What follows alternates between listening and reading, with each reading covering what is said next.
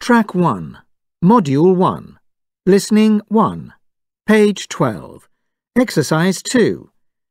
You will hear a business manager called David Thomas telling a group of university students how to make a good impression at job interviews. Listen to the introduction. How will his talk be organised? OK, well, this is the last few weeks as students for most of you. Although your thoughts will doubtless be turning to final exams, or maybe the celebrations which will follow, there's also the issue of what you're going to do next with your life, which is why I've been invited here today. After all, you've got to earn a living and pay back your student loans. My name's David Thomas, and having been on many an interview panel in my time, I'd like to talk not only about making a good impression at the interview itself, but also about preparing for the interview beforehand. Track 2, Module 1, Listening 1, page 12, Exercise 3, Part 1. Listen and number David's main points in the order he talks about them. Notice how discourse markers, for example, OK, pauses and changes in tone of voice, show that he is moving on to the next point. Write down any discourse markers you hear. Right, well, the key to success is really all in the preparation. Firstly, make sure you dress comfortably and in an appropriate style for the job you're applying for. So nothing too trendy if you're going for a banking job, and a conservative suit probably won't help your cause if you're after a job as a cutting-edge fashion designer. And, obviously, remember to prepare everything you'll need to take the night before. Apart from your personal possessions, you'll probably need a map, your CV, photocopies of certificates, that sort of thing. Go out and buy yourself a folder to put them in. It's not too impressive when interviewees are fumbling around dropping paper all over the floor. Another important point is to go online and work out how you're going to get to the interview, so that you arrive in good time with no last-minute panics. Allow a safety margin for hold-ups and, if at all feasible, do a practice run first. Being late is a definite no-no. Related to that, of course, doing research about the company will definitely pay off. If you do this, you'll be able to ask 1 or 2 intelligent questions of your own. Finally, prepare yourself psychologically. Visualising success in advance helps. Everyone is nervous. It's about controlling the butterflies in the stomach and the dry mouth. Take deep breaths and remain calm.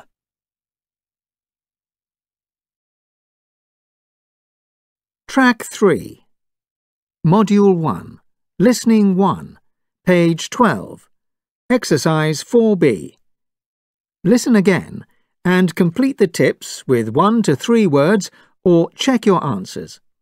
The speaker will not say the sentences in exactly the way that they appear on the page, but the words you need to write down are always in the audio script. Right, well, the key to success is really all in the preparation. Firstly, make sure you dress comfortably and in an appropriate style for the job you're applying for. So nothing too trendy if you're going for a banking job, and a conservative suit probably won't help your cause if you're after a job as a cutting-edge fashion designer. And, obviously, remember to prepare everything you'll need to take the night before. Apart from your personal possessions, you'll probably need a map, your CV, photocopies of certificates, that sort of thing. Go out and buy yourself a folder to put them in. It's not too impressive when interviewees are fumbling around dropping paper all over the floor. Another important point is to go online and work out how you're going to get to the interview so that you arrive in good time with no last-minute panics.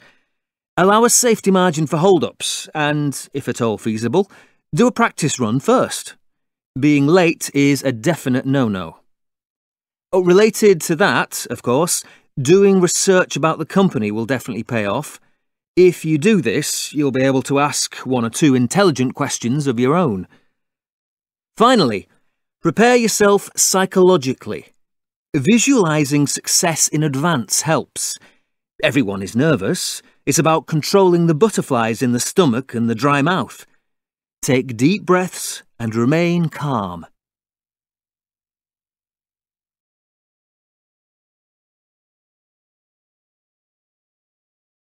Track 4, Module 1, Listening 1, page 12, Exercise 5B.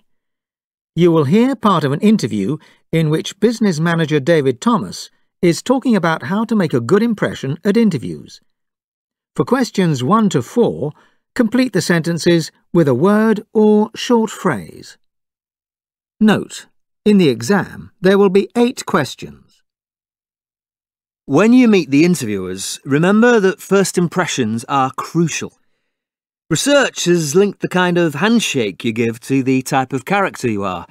I'm not entirely convinced by this, but the same research also links eye contact to personality, and this, along with a smile, is what most interviewers will notice straight away and will help to create a favourable impact before you even sit down. When you do sit down, sit to the back of the chair and try not to slouch. Your body language speaks volumes and shows you are confident. So relax your shoulders, hold your head high and don't fidget. And keep your hands as still as possible, using moderate gestures to show emotion and interest rather than waving your arms around. Another thing I'd urge you to do is to listen carefully. Don't interrupt. And be prepared to give some thought to how you answer questions. Unless specifically asked to, avoid long-winded answers.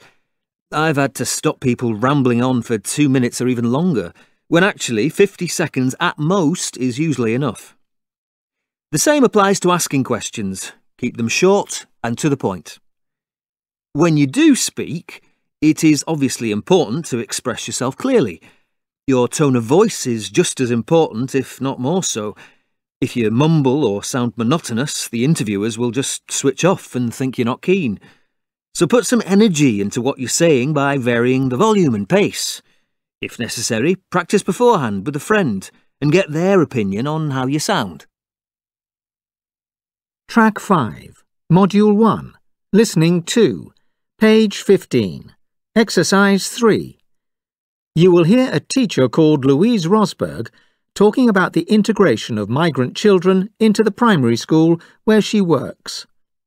For questions 1 to 8, complete the sentences with a word or short phrase. You now have 45 seconds to look at Part 2.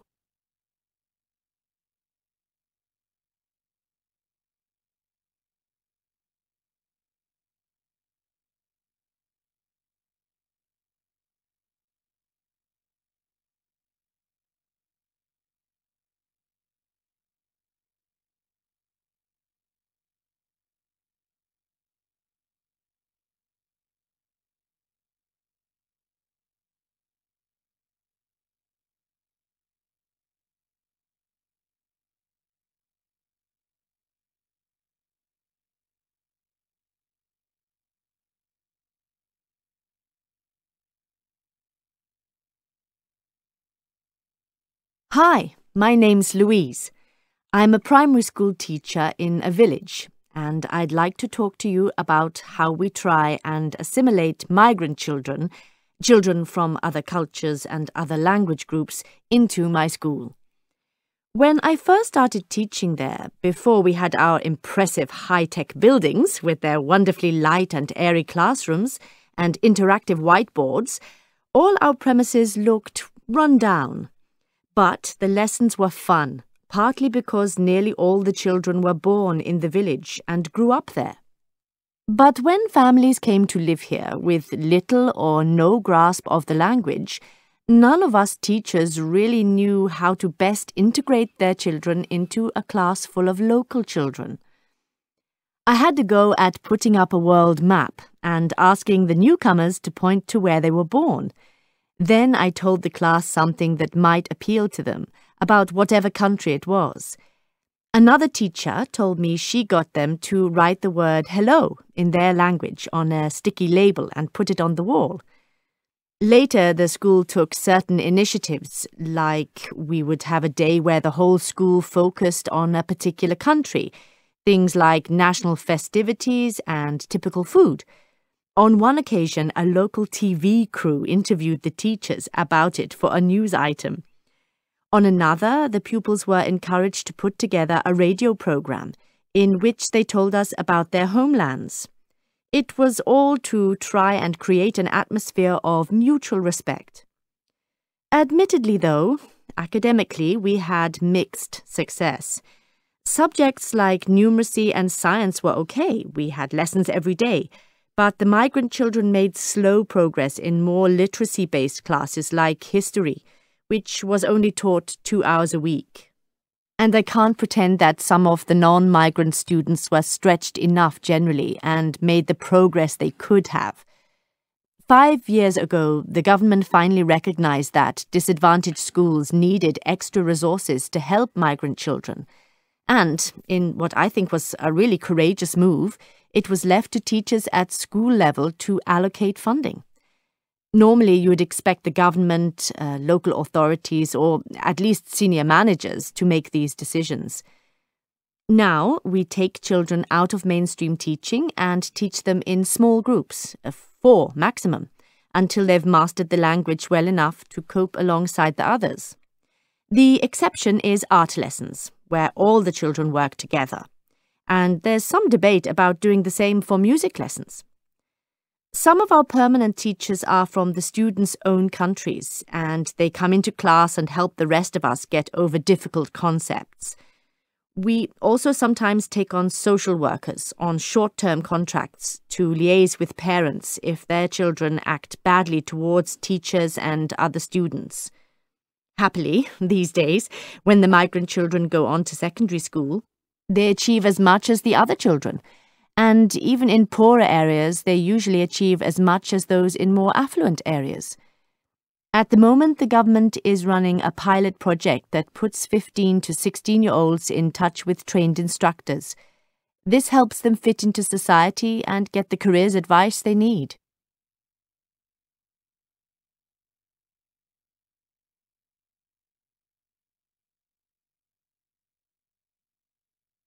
Now you will hear part 2 again. Hi, my name's Louise. I'm a primary school teacher in a village, and I'd like to talk to you about how we try and assimilate migrant children from other cultures and other language groups, into my school. When I first started teaching there, before we had our impressive high-tech buildings with their wonderfully light and airy classrooms and interactive whiteboards, all our premises looked run down. But the lessons were fun, partly because nearly all the children were born in the village and grew up there. But when families came to live here with little or no grasp of the language, none of us teachers really knew how to best integrate their children into a class full of local children. I had to go at putting up a world map and asking the newcomers to point to where they were born. Then I told the class something that might appeal to them, about whatever country it was. Another teacher told me she got them to write the word hello in their language on a sticky label and put it on the wall. Later, the school took certain initiatives, like we would have a day where the whole school focused on a particular country, things like national festivities and typical food. On one occasion, a local TV crew interviewed the teachers about it for a news item. On another, the pupils were encouraged to put together a radio program in which they told us about their homelands. It was all to try and create an atmosphere of mutual respect. Admittedly, though, academically we had mixed success. Subjects like numeracy and science were okay. We had lessons every day. But the migrant children made slow progress in more literacy-based classes like history, which was only taught 2 hours a week. And I can't pretend that some of the non-migrant students were stretched enough generally and made the progress they could have. 5 years ago, the government finally recognized that disadvantaged schools needed extra resources to help migrant children. And, in what I think was a really courageous move, it was left to teachers at school level to allocate funding.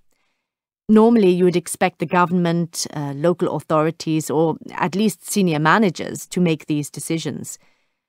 Now, we take children out of mainstream teaching and teach them in small groups, 4 maximum, until they've mastered the language well enough to cope alongside the others. The exception is art lessons, where all the children work together. And there's some debate about doing the same for music lessons. Some of our permanent teachers are from the students' own countries, and they come into class and help the rest of us get over difficult concepts. We also sometimes take on social workers on short-term contracts to liaise with parents if their children act badly towards teachers and other students. Happily, these days, when the migrant children go on to secondary school, they achieve as much as the other children. And even in poorer areas, they usually achieve as much as those in more affluent areas. At the moment, the government is running a pilot project that puts 15 to 16-year-olds in touch with trained instructors. This helps them fit into society and get the careers advice they need. Track 6, Module 1, Speaking, page 16, Exercise 1D. Apprehensive. Directionless. Disillusioned. Distracted. Engaged. Inspired. Intimidated. Motivated. Muddled. Overwhelmed. Passive. Pressurized. Relieved. Self-conscious. Well supported.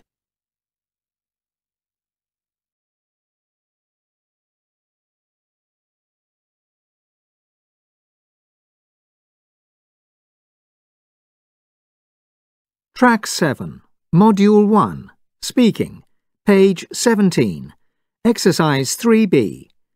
Look at the photos again. Listen to the interlocutor's instructions and answer the questions.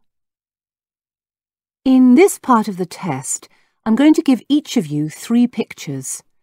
I'd like you to talk about 2 of them on your own for about a minute, and also to answer a question briefly about your partner's pictures. Simon, it's your turn first. Here are your pictures. They show 3 different styles of learning. I'd like you to compare 2 of the pictures and say what the advantages of these styles of learning might be and how the learners might be feeling. All right? Track 8, Module 1, Speaking, page 17, Exercise 3C. Listen to Simon doing the task. Which learning situations did he talk about? Do you agree with the points he made about each one? Well, the photos are similar in one way. They both show learning situations.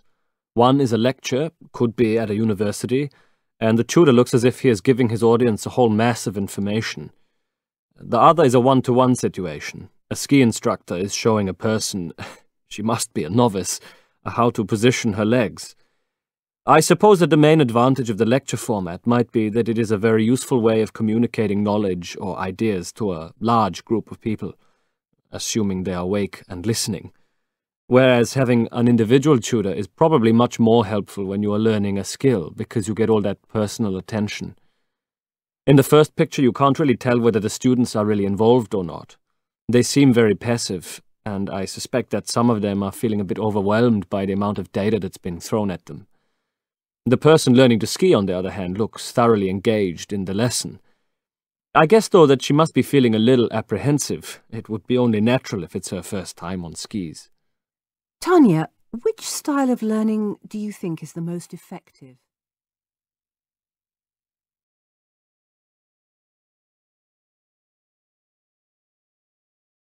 Track 9, Module 1, Speaking, page 17, Exercise 4A. Listen again to the sample answer in Exercise 3C and complete these sentences about the pictures using your own ideas or Simon's. Well, the photos are similar in one way. They both show learning situations. One is a lecture, could be at a university, and the tutor looks as if he is giving his audience a whole mass of information. The other is a one-to-one situation. A ski instructor is showing a person, she must be a novice, how to position her legs. I suppose that the main advantage of the lecture format might be that it is a very useful way of communicating knowledge or ideas to a large group of people, assuming they are awake and listening. Whereas having an individual tutor is probably much more helpful when you are learning a skill, because you get all that personal attention. In the first picture, you can't really tell whether the students are really involved or not. They seem very passive, and I suspect that some of them are feeling a bit overwhelmed by the amount of data that's been thrown at them. The person learning to ski, on the other hand, looks thoroughly engaged in the lesson. I guess, though, that she must be feeling a little apprehensive. It would be only natural if it's her first time on skis. Tanya, which style of learning do you think is the most effective?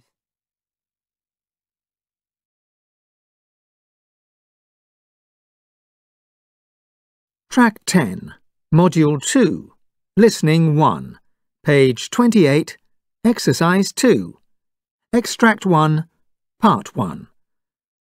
Listen to Laura talking about her boyfriend's marriage proposal. What was unusual about it? When Laura Walters met Dan Garbett, an obsessive technophile who works for a social networking site, little did she know the implications this would have for their relationship. They're in the studio today. Welcome to you both. Laura, is it true that Dan actually proposed to you online? How did you react to that? Well, it took me quite a bit to cotton on to what was actually happening because I'd gone out for a walk with Julie, a friend who it turned out was in on the secret. Julie and I were having lunch at a restaurant, which is quite a romantic place for Dan and me, as we went there on our first date. Well, in the middle of the meal, I got a text message from Dan telling me to go outside. I wondered what on earth he was doing there. I was caught totally unawares. But anyway, I went outside, and there was Dan on one knee waiting for me. What she didn't realise at first was that my friend Alan was lurking behind a tree and recording the proposal on video camera on his phone. The whole thing was being streamed to a website I'd set up so that our families could watch it in real time. It would have been a bit embarrassing if you turned him down, Laura. True, but we'd been going out for over 7 years, so that wasn't really going to happen. Everyone who meets me asks if I was thrilled about the romantic proposal, but to be honest, when I realised people were retweeting the link and thousands of people were watching it live, I felt a bit awkward. Afterwards, though, once the initial shock had worn off, I was fine about it and took it as a huge compliment. I suppose you're used to Dan's technology addiction by now. Some people would find it really annoying, I know, but I just go along with it and take it in my stride.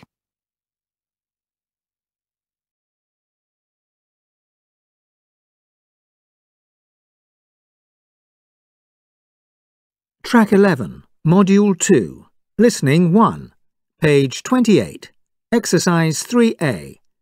Listen again. Choose from these adjectives to answer questions 1 to 4. When Laura Walters met Dan Garbett, an obsessive technophile who works for a social networking site, little did she know the implications this would have for their relationship. They're in the studio today. Welcome to you both.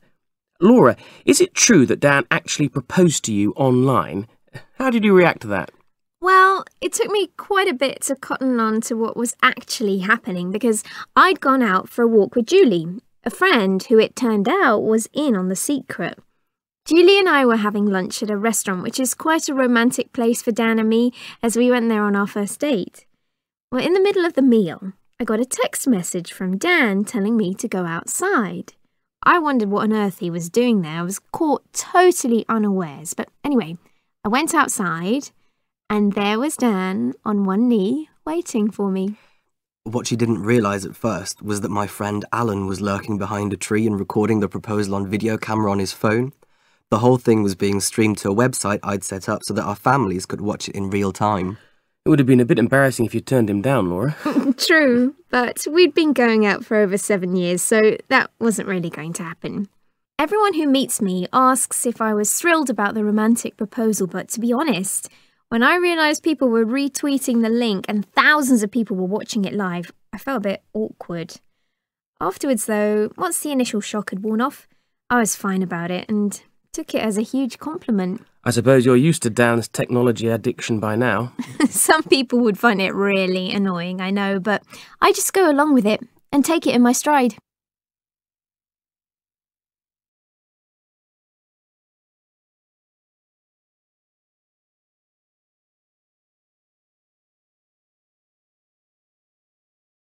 Track 12, Module 2, Listening 1, page 28, Exercise 4A, Part 2.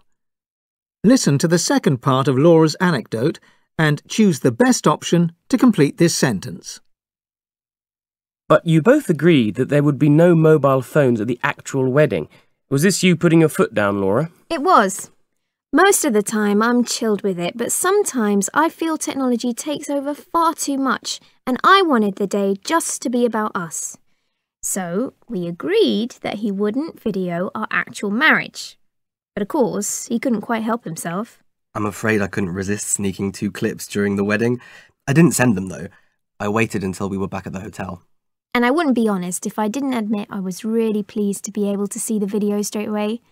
So he got away with it in the end, even though he broke his promise.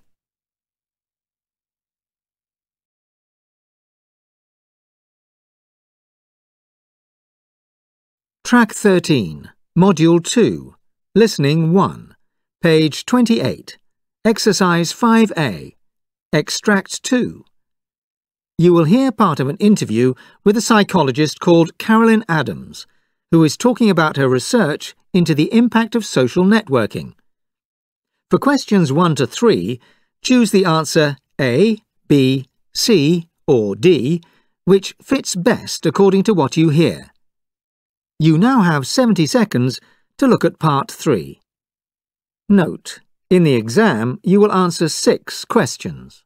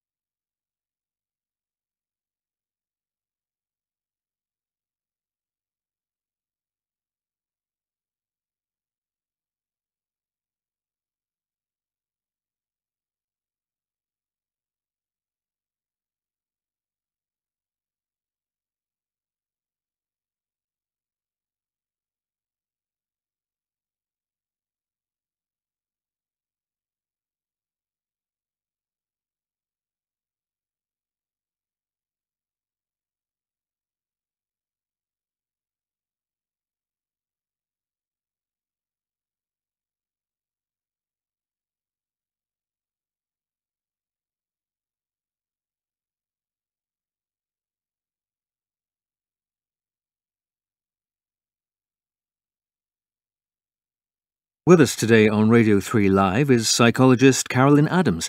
Carolyn, you've spent the last year investigating the impact of social networking on our lives. Is there anything there which you think is a cause for concern?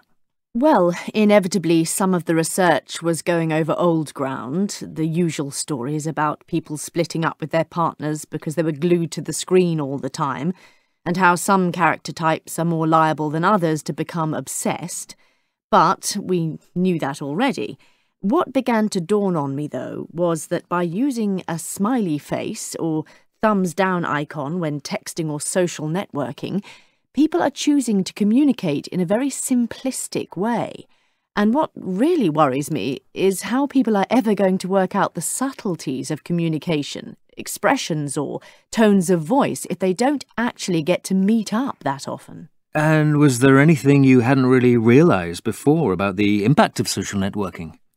Yes, it was while I was interviewing a young woman called Florence, when she was telling me about meeting her boyfriend online. Apparently, after they'd been going out for a month or so, he became really anxious they should make their relationship official on Facebook. I was really astounded at how much this obviously mattered to the two of them, almost as though if it isn't in the public domain, it isn't real. You need to prove it to everyone.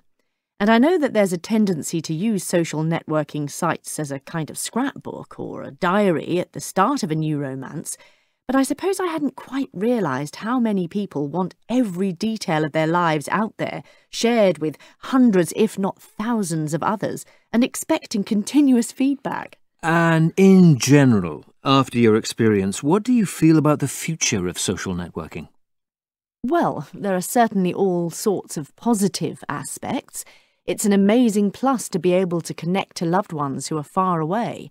And it's certainly good that governments and corporations have more pressure put on them to be more accountable. As yet, though, few questions have been asked about the kinds of sensitive issues that come up in therapy, and importantly, whether the quality of our friendships has been sacrificed to quantity. Let's remember, though, that people have always created technology before figuring out how to handle it socially. That isn't done overnight, but I'm sure it'll sort itself out. Anyway, who knows what will be the next big thing in the field of technology?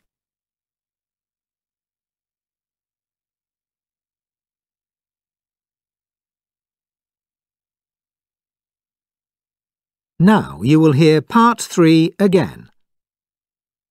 With us today on Radio 3 Live is psychologist Carolyn Adams. Carolyn, you've spent the last year investigating the impact of social networking on our lives. Is there anything there which you think is a cause for concern? Well, inevitably, some of the research was going over old ground, the usual stories about people splitting up with their partners because they were glued to the screen all the time, and how some character types are more liable than others to become obsessed. But we knew that already. What began to dawn on me, though, was that by using a smiley face or thumbs down icon when texting or social networking, people are choosing to communicate in a very simplistic way. And what really worries me is how people are ever going to work out the subtleties of communication, expressions or tones of voice if they don't actually get to meet up that often. And was there anything you hadn't really realised before about the impact of social networking? Yes, it was while I was interviewing a young woman called Florence, when she was telling me about meeting her boyfriend online. Apparently, after they'd been going out for a month or so, he became really anxious they should make their relationship official on Facebook. I was really astounded at how much this obviously mattered to the two of them, almost as though if it isn't in the public domain, it isn't real. You need to prove it to everyone. And I know that there's a tendency to use social networking sites as a kind of scrapbook or a diary at the start of a new romance, but I suppose I hadn't quite realised how many people want every detail of their lives out there, shared with hundreds if not thousands of others, and expecting continuous feedback. And in general, after your experience, what do you feel about the future of social networking? Well, there are certainly all sorts of positive aspects. It's an amazing plus to be able to connect to loved ones who are far away. And it's certainly good that governments and corporations have more pressure put on them to be more accountable. As yet, though, few questions have been asked about the kinds of sensitive issues that come up in therapy, and importantly, whether the quality of our friendships has been sacrificed to quantity. Let's remember, though, that people have always created technology before figuring out how to handle it socially. That isn't done overnight, but I'm sure it'll sort itself out.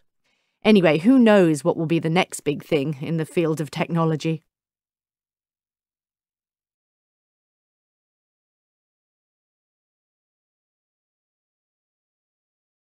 Track 14, Module 2, Listening 2, page 31, Exercise 3. You will hear an interview with a dance teacher called Lucy Chapman, who works with young offenders, and Dylan Baker, who is one of her students. For questions 1 to 6, choose the answer A, B, C, or D, which fits best according to what you hear. You now have 70 seconds to look at Part 3.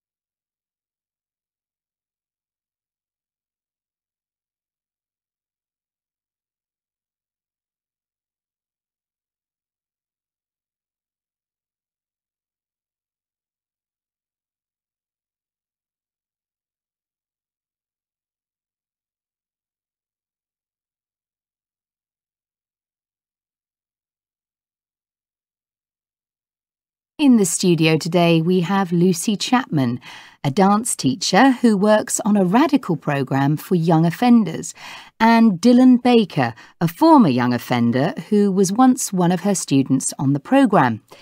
Turning to you first, Lucy, perhaps you could tell us a bit about the project. Yes, good morning. Basically, it's a rigorous 3-month dance course leading to a recognised qualification. It's not intended for all criminals, but for young offenders who have been arrested several times but are not considered a serious risk to the public. In our view, giving these kids a term in a juvenile jail where they'd learn tricks of the criminal trade from their peers is pointless. If we can steer them in another direction, then so much the better. Some people believe the course is a soft option, but believe me, it's demanding and disciplined. Not only do they learn to dance, but they learn about the history of dance with literacy skills woven into the timetable. Interesting. Why did you decide to teach on the course? I heard about a project in Ethiopia where poor children felt a sense of achievement for the first time in their lives when they learnt to dance. They were fired with so much enthusiasm that they put on a major dance production in 3 weeks, and 2 of the former street children have had rave notices everywhere. A lot of kids around here get into crime because they have no faith in themselves and don't even try to live a normal life. Their cry of can't, shan't, won't is a kind of defence. I wanted to help them come to terms with their negative feelings, break through the limitations they impose on themselves. Dylan, at 17, you are now a dance teacher on the programme. How did that happen? Well, my dad was always in and out of prison and I was getting into street crime, and it'd have gone on like that if they'd locked me up at 15. But instead, they sentenced me to dance. I didn't want to do it, but it was better than the alternative. The programme came as a shock. I didn't like the dance stuff at first. My body ached and I was exhausted. But my tutor was patient and kept saying I could do it. A few of the others dropped out and went to prison instead. They couldn't cope with the commitment. Amazingly, I passed all my exams. One thing led to another, and the programme director gave me the opportunity to work on the course. For the first time in my life, my family's proud of me. Lucy, is Dylan typical of the kind of young offender who goes through the programme? Yes, although he's done exceptionally well. When they arrive, they're always reluctant. They're used to living on junk food and getting up at 4 in the afternoon. So we start by teaching nutrition and cooking, no fast food allowed. At the same time, they exercise hard. Then, as they improve physically and their confidence grows, they realise they might be able to perform dance routines that they thought were beyond them. That's when we see things really take off. The reason we insist they put on a performance early on is to focus their minds. They don't want to make fools of themselves. And during the second half of the programme, the participants teach dance to children. This helps develop a valuable sense of responsibility. You must find the project a real challenge. Sure. At the beginning, the courts had to be persuaded that the dance training was constructive and tough, but when officials came to watch the graduation performances, they were impressed. What thrills me most is that just under 33% of trainees have reoffended. Many fewer than those on conventional prison sentences. We know the skills learnt are transferable to other kinds of work, so we spend a lot of time helping the young people look at directions they might take afterwards. But I have to admit, the hardest part is persuading them there are opportunities for them out there. But it must be rewarding. Yes, obviously not in the financial sense. It's not something I ever intended to do. It came up by chance, really.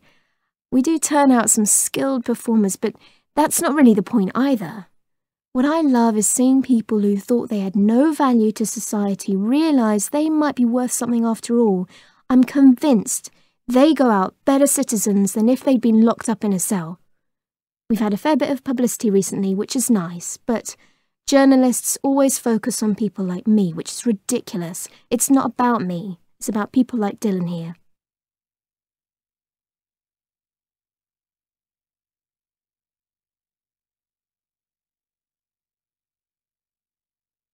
Now you will hear part 3 again.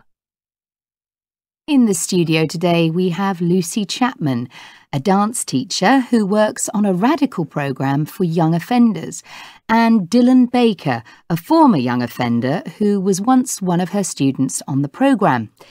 Turning to you first, Lucy, perhaps you could tell us a bit about the project. Yes, good morning.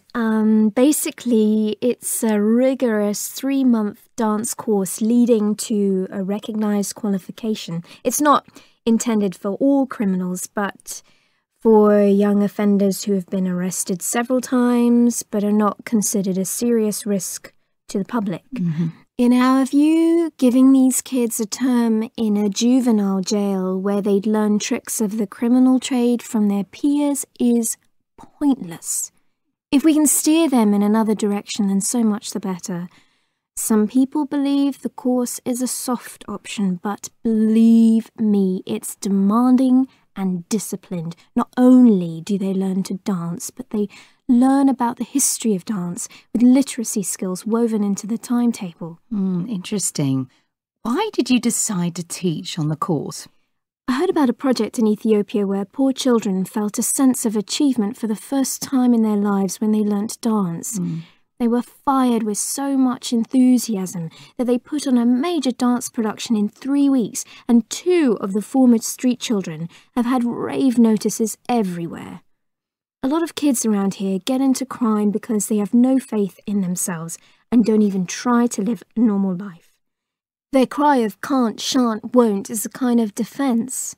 I wanted to help them come to terms with their negative feelings, break through the limitations they impose on themselves. Dylan, at 17, you are now a dance teacher on the programme. How did that happen? Well, my dad was always in and out of prison and I was getting into street crime, and it'd have gone on like that if they'd locked me up at 15. But instead, they sentenced me to dance. I didn't want to do it, but it was better than the alternative. The programme came as a shock. I didn't like the dance stuff at first. My body ached and I was exhausted. But my tutor was patient and kept saying I could do it. A few of the others dropped out and went to prison instead. They couldn't cope with the commitment. Amazingly, I passed all my exams. One thing led to another, and the programme director gave me the opportunity to work on the course. For the first time in my life, my family's proud of me.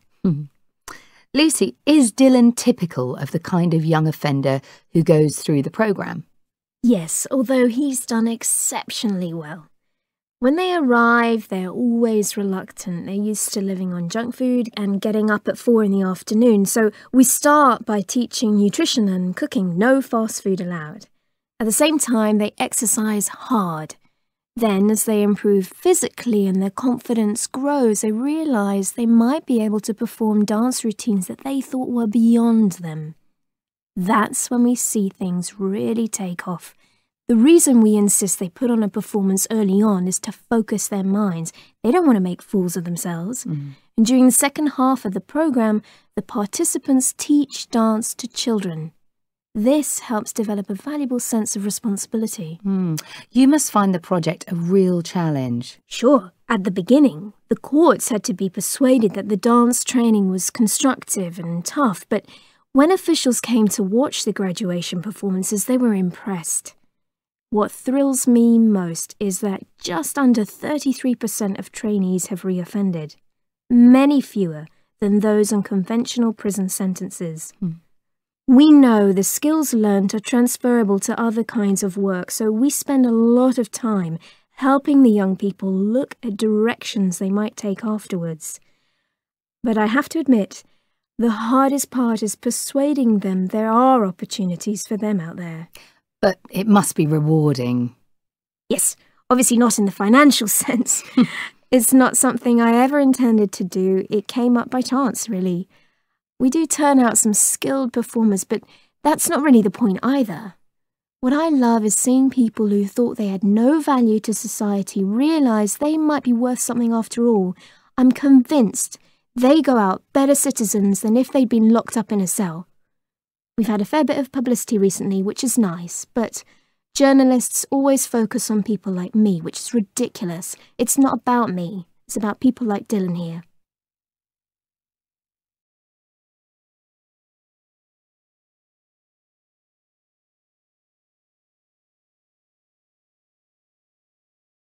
Track 15, Module 2, Speaking, page 32, Exercise 1B. Listen and check. Exchange 1. Candidate A.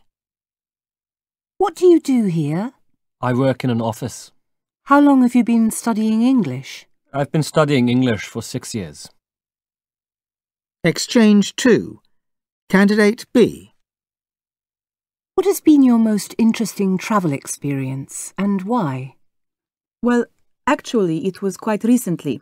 When I left college, I was lucky enough to be invited to stay on a ranch in the USA, and it really opened my eyes to a very different way of life. The people were so relaxed and hospitable. It was wonderful. What do you hope to be doing in 5 years' time? Oh, lots of things, I hope. I've met this fantastic person at work, and we're seeing a lot of each other. I'm hoping we might be married by then, although I don't feel quite ready for it yet. I'm also looking for a nicer flat.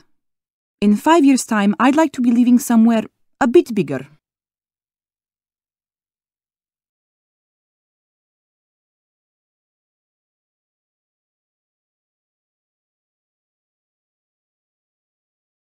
Track 16, Module 2, Speaking, page 33, Exercise 3A. You will hear 2 students doing part 1 of the test. There are 2 parts. Listen to the first part, in which the interlocutor asks the candidates some questions. Why are Paula's answers better than Frederick's? First of all, we'd like to know a little about you. Frederick, where do you come from? I was born in France 19 years ago. And you, Paula? Well, originally from a little village in the northwest of Italy, though I've been living in Portugal for the last 10 years. Thank you. And could you tell me how long you've both been studying English? Paula? Well, I started learning English at school when I was about 8, but I've been coming to this language school for, let me think, nearly 4 years now. And you, Frederick?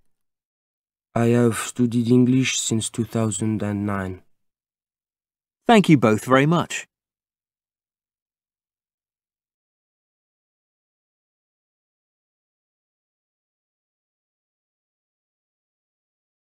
Track 17, Module 2, Speaking, page 33, Exercise 3B. Listen to the final part, in which the interlocutor asks some more questions. Frederick, what are your earliest memories of school? I was 6 when I started. It was a very small school, and I cried on the first day because I had no friends. And you, Paula? I remember taking a doll with me and refusing to let it go. I used to keep it on my desk and I'd scream if anyone tried to move it. And what is the most exciting experience you've ever had? That's difficult to say.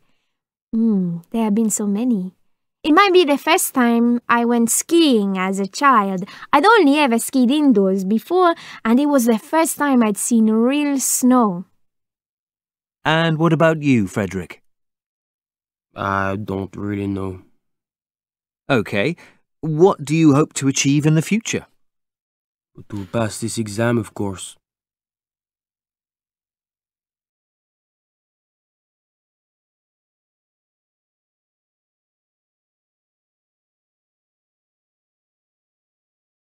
Track 18, Module 3, Reading, page 40, Exercise 2. Listen to these sounds. What are they supposed to be? What could Foley artists use to create these sounds? Sound effect A.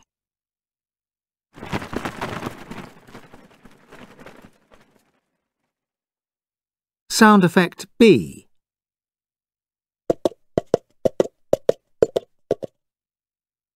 Sound effect C.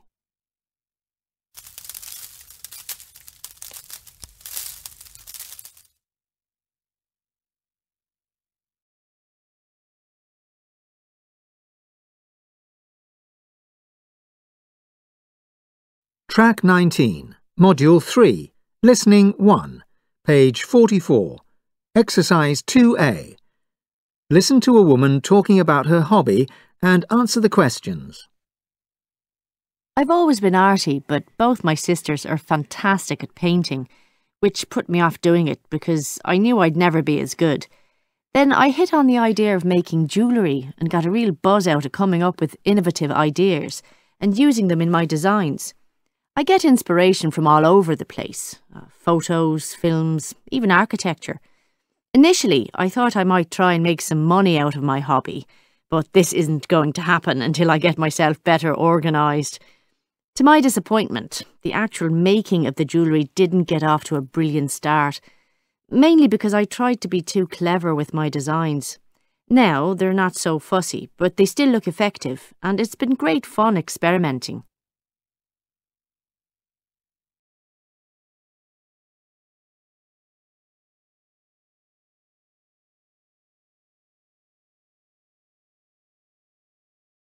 Track 20, Module 3, Listening 1, page 44, Exercise 4. Listen and complete both tasks 1 and 2. You will hear the extracts twice. You will hear the extract you heard in Exercise 2A and 2 more short extracts in which people are talking about their hobbies. Look at Task 1. For questions 1 to 3, choose from the list A to F what each speaker enjoys about their hobby. Now look at Task 2. For questions 4 to 6, choose from the list A to F the problem each speaker has had with their hobby. While you listen, you must complete both tasks. You now have 45 seconds to look at Part 4.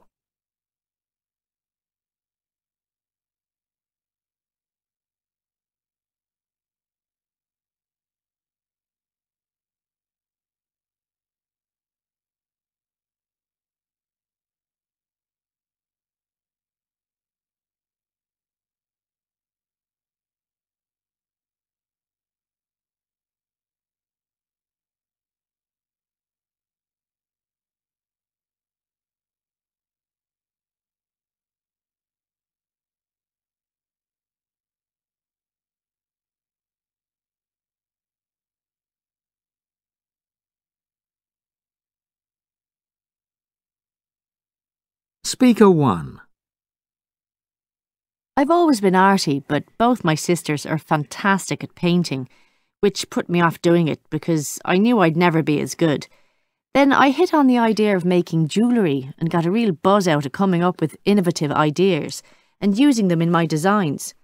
I get inspiration from all over the place, photos, films, even architecture. Initially, I thought I might try and make some money out of my hobby, but this isn't going to happen until I get myself better organised. To my disappointment, the actual making of the jewellery didn't get off to a brilliant start, mainly because I tried to be too clever with my designs. Now they're not so fussy, but they still look effective, and it's been great fun experimenting. Speaker 2. I've been going to a creative writing course once a week for the past year. It's quite expensive, but I've been given a small grant towards it, which helps. None of us have ever written anything before, so we're pretty much in the same boat. A few of us get on really well and have lots of things in common, so we sometimes meet up socially, which has been an unexpected plus. Every week we have to read out what we've written in class and get feedback from the teacher and everyone else, which is a bit intimidating. I'd underestimated how hard it would be. Not so much the actual writing as coming up with something interesting to say that hasn't been said thousands of times already. I hope it gets easier. Speaker 3. The main issue is that by the time I've got back from work and made everyone dinner, I've still got 1,001 other little jobs I should be doing instead. I'm also often tempted to just curl up in front of the TV with my family instead of going off to my little studio in the garden. Once I'm there, though, it's worth it. I make myself a coffee and listen to music while I'm making my pots and bowls. And it's restful because this is something that can't be done in a hurry. So even if pottery takes up a lot of my evenings, it really helps me to stop stressing about what's gone on at work. And I feel so much better afterwards.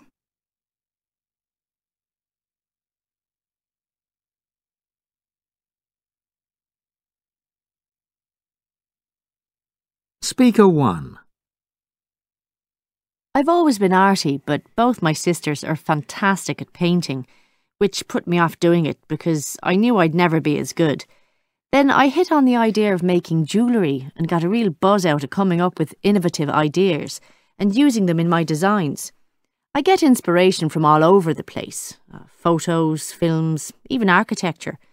Initially, I thought I might try and make some money out of my hobby, but this isn't going to happen until I get myself better organised.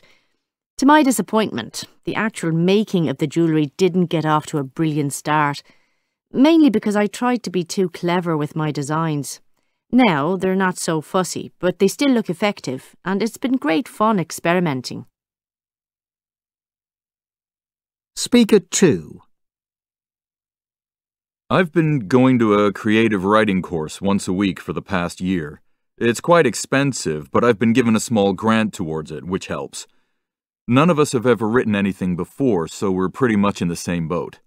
A few of us get on really well and have lots of things in common, so we sometimes meet up socially, which has been an unexpected plus. Every week we have to read out what we've written in class and get feedback from the teacher and everyone else, which is a bit intimidating. I'd underestimated how hard it would be. Not so much the actual writing as coming up with something interesting to say that hasn't been said thousands of times already. I hope it gets easier. Speaker 3. The main issue is that by the time I've got back from work and made everyone dinner, I've still got 1,001 other little jobs I should be doing instead. I'm also often tempted to just curl up in front of the TV with my family instead of going off to my little studio in the garden. Once I'm there, though, it's worth it. I make myself a coffee and listen to music while I'm making my pots and bowls. And it's restful because this is something that can't be done in a hurry. So even if pottery takes up a lot of my evenings, it really helps me to stop stressing about what's gone on at work. And I feel so much better afterwards.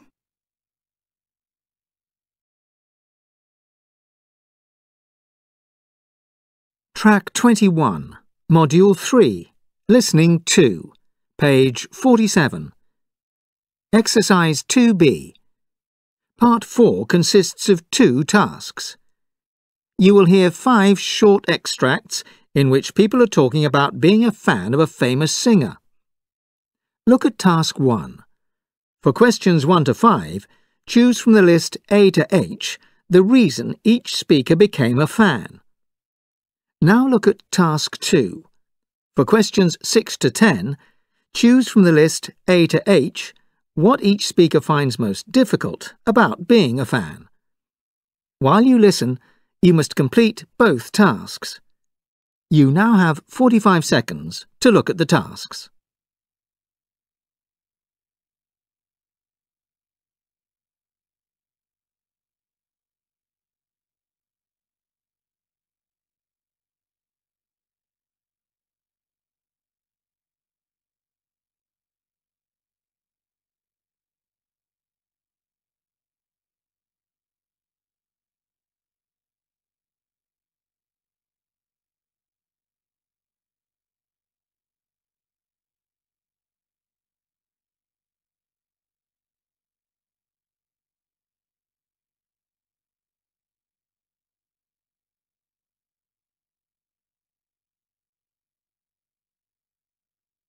Speaker 1. Some people regard me as an eccentric because I've spent my whole life obsessed with one person. All the items of his I have on display, shirts, trousers and so on, are neatly framed and captioned, and I've got a collection of rare vinyl discs in the loft, all stored alphabetically. It's true that my need to put everything in order drives my partner to distraction. She asks why it all matters, but as I've told her many times, my interest goes back to when I first heard him at 16. His lyrics were so full of sadness. I felt I knew what he was going through and just had to collect everything he recorded. Speaker 2. I was relaxing in a hot bath when I first heard him sing. Wow, it was as though an electrical charge had gone through me. Immediately, I jumped out and started Googling his name. Within a fortnight, I joined his fan club and was attending gigs across the world. Even now, hearing him live, the hairs stand up on the back of my neck. The fan club thing is fine, but I've been using all my savings and I've had to cut back on luxuries. Luckily, I've got a very accommodating boyfriend. He knows that my whole life has been a string of passions, whether it was a boy band or a football club. Speaker 3. I'm a hoarder more than a collector. You could do an inventory of all the clutter and never be quite certain whether I have a method. I've got the usual videos, DVDs, magazine interviews, but also rarer things like autographs and weird items like locks of his hair and a soap bar he used. Priceless. I must admit, though, my daughter's become so exasperated with the way that I leave everything lying around that she says she's going to throw it all out one day. There are so many things I've come to like about him, but what first got me interested in him was a light-hearted radio interview, and I couldn't stop giggling at his turn of phrase. Speaker 4. My boyfriend and I had cuddled up on the sofa to watch some old music videos when suddenly I saw those clear blue eyes and, oh, I was done for. And really, it went from there. At first, I started downloading photos, which was harmless, but when my boyfriend and I split up, I covered myself with tattoos of him. It felt like a symbol of my newfound freedom. But now I'm a bit older and not quite as crazy about him as I was. The tattoos have started to fade, but it can still be a bit awkward when you're on the beach and you feel people might be staring at you. Speaker 5. He was the first to inspire me to give up my office job, get a voice coach, and develop my talent. And while I've never had that much success as a professional singer, I've always looked up to him as the person I might be. I went to his every European gig and collected everything I could from the merchandise stands. I think even now I've tracked every item of importance there is to own and can recite in date order every single he's released anywhere in the world. Maybe it's a bit bizarre, but it really gets to me when I'm told by people who don't know me that it's only a craze and I should have grown out of such a silly obsession.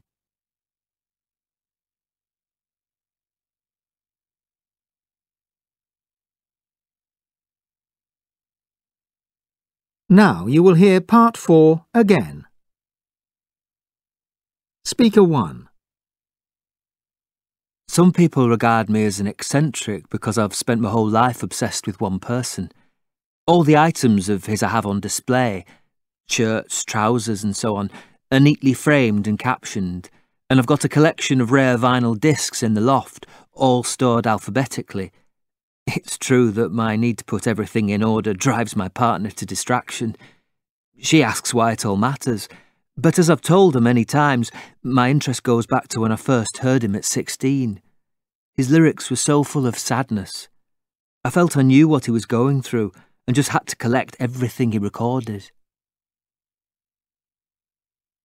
Speaker 2.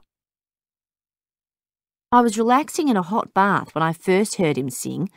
Wow, it was as though an electrical charge had gone through me. Immediately, I jumped out and started Googling his name. Within a fortnight, I'd joined his fan club and was attending gigs across the world. Even now, hearing him live, the hairs stand up on the back of my neck. The fan club thing is fine, but I've been using all my savings and I've had to cut back on luxuries. Luckily, I've got a very accommodating boyfriend. He knows that my whole life has been a string of passions, whether it was a boy band or a football club. Speaker 3. I'm a hoarder more than a collector. You could do an inventory of all the clutter and never be quite certain whether I have a method. I've got the usual videos, DVDs, magazine interviews, but also rarer things like autographs and weird items like locks of his hair and a soap bar he used. Priceless. I must admit, though, my daughter's become so exasperated with the way that I leave everything lying around that she says she's going to throw it all out one day. There are so many things I've come to like about him, but what first got me interested in him was a light-hearted radio interview, and I couldn't stop giggling at his turn of phrase. Speaker 4. My boyfriend and I had cuddled up on the sofa to watch some old music videos when suddenly I saw those clear blue eyes and, oh, I was done for. And really, it went from there. At first, I started downloading photos, which was harmless, but when my boyfriend and I split up, I covered myself with tattoos of him. It felt like a symbol of my newfound freedom. But now I'm a bit older and not quite as crazy about him as I was.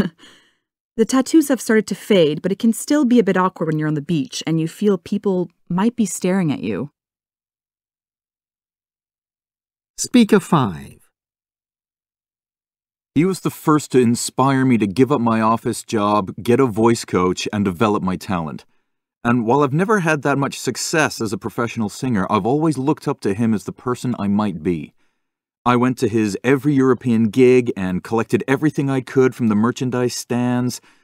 I think even now I've tracked every item of importance there is to own and can recite in date order every single he's released anywhere in the world. Maybe it's a bit bizarre, but it really gets to me when I'm told by people who don't know me that it's only a craze and I should have grown out of such a silly obsession.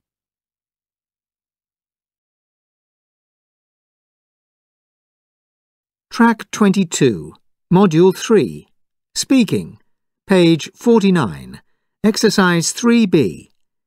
Listen to the interlocutor's instructions for the first part of the task and answer the questions. Now I'd like you to talk about something together for about 2 minutes. Here are some different forms of entertainment popular with young people in many parts of the world and a question for you to discuss. First, you have some time to look at the task.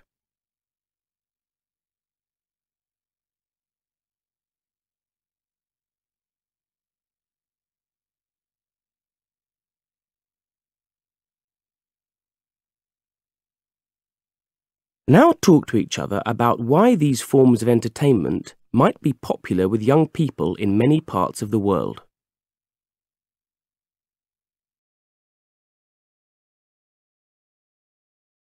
Track 23, Module 3, Speaking, page 49, Exercise 3C. Listen to 2 people doing the task. Do you agree with their opinions? Okay, shall I start? Well, personally, I think young people are excited by forms of entertainment with lots of energy in. You mean things like clubbing, with all that electronic dance music. That's very much a young people thing. It's a kind of subculture. Yes, but not only activities where they have to take part, but things like stage musicals where someone else does the hard work and they just sit down and let it all wash over them. I guess, on the whole, I agree with you. Most young people I know like things which are not so serious. Mind you, it does depend on their character. I know quite a few who find all that kind of stuff a bit shallow, not very fulfilling. They'd much rather go to a good art exhibition or stay at home, chill and read a book. Wouldn't you agree? Yes, and you can't say that karaoke is spiritually uplifting, can you? It may be great fun, but that's about it. Anyhow, they're not on our list. Let's move on, shall we? What about contemporary circus? That doesn't have much appeal, does it? Perhaps not. Certainly not the old-fashioned traditional circuses, but maybe some of the more cutting-edge stuff which mixes circus with street entertainment. I know what you mean, but I'm not so sure many of my friends are that interested. I know quite a few who would prefer to disappear off to watch some stand-up comic in a dingy club. Well, actually, is that true internationally? Stand-up seems to be more of a European thing. Tell me, what do you think about musicals on stage? A lot of my friends like them, particularly when there are so few new ones on the screen these days. When you think about it, don't they combine the traditional theatre of opera and musical theatre with a... Dance, of course. Yes, high-energy stuff. So it's not just a matter of fashion. People always come out of them smiling.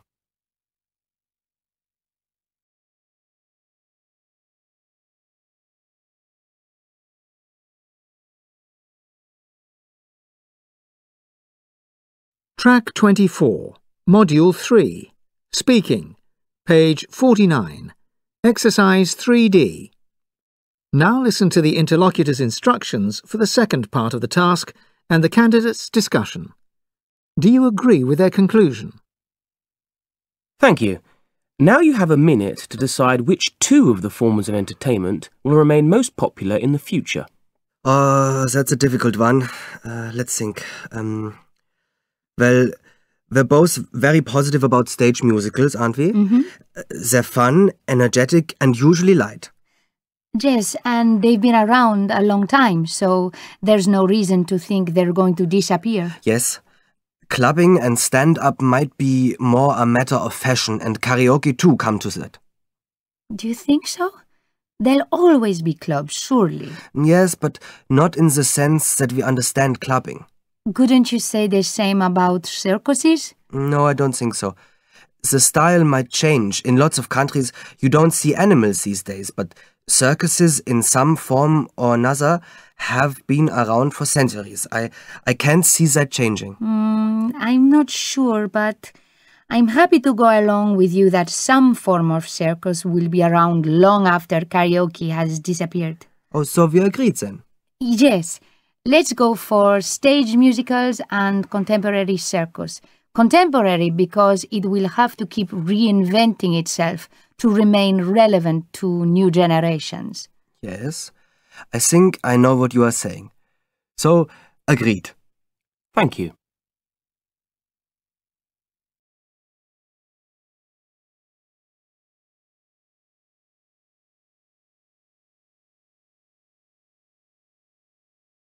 Track 25, Module 3, Speaking, page 49, Exercise 4A. Listen to the sample answer again and answer the questions. Okay, shall I start? Well, personally, I think young people are excited by forms of entertainment with lots of energy in. You mean things like clubbing, with all that electronic dance music. That's very much a young people thing. It's a kind of subculture.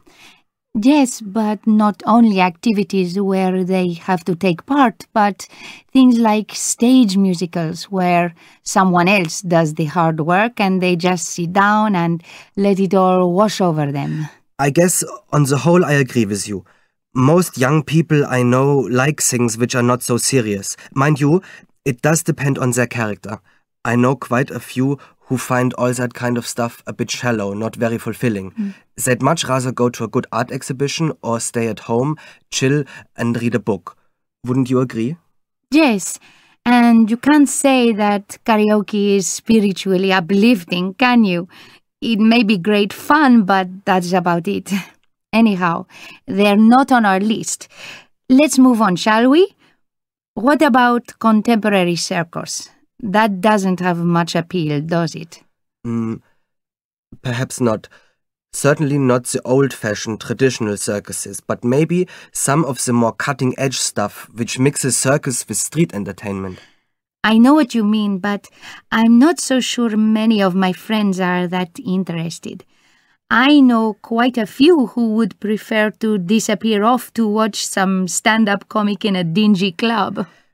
Well, actually, is that true internationally? Stand-up seems to be more of a European thing. Tell me, what do you think about musicals on stage? A lot of my friends like them, particularly when there are so few new ones on the screen these days. When you think about it, don't they combine the traditional theatre of opera and musical theatre with the... Dance, of course. Yes, high-energy stuff. So it's not just a matter of fashion. People always come out of them smiling. Thank you.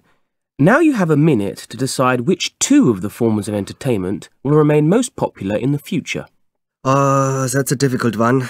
Let's think. Well, we're both very positive about stage musicals, aren't we? They're fun, energetic, and usually light. Yes, and they've been around a long time, so there's no reason to think they're going to disappear. Yes. Clubbing and stand-up might be more a matter of fashion, and karaoke too come to that. Do you think so?